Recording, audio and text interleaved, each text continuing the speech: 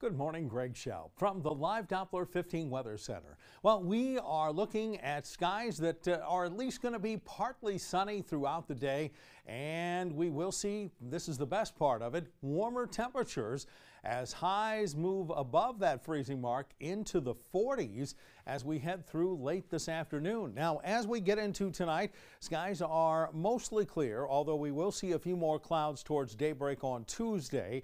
And Tuesday afternoon, well, we'll see more sunshine with highs in the upper 40s.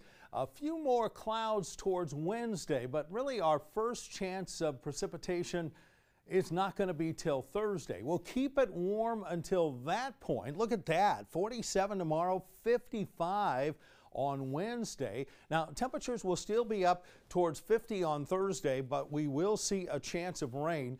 A weather system moves through as we head into Thursday afternoon. That brings temperatures down to about 40 on Friday and upper 30s on Saturday. But it's not going to last long as temperatures are back into the 50s by Sunday.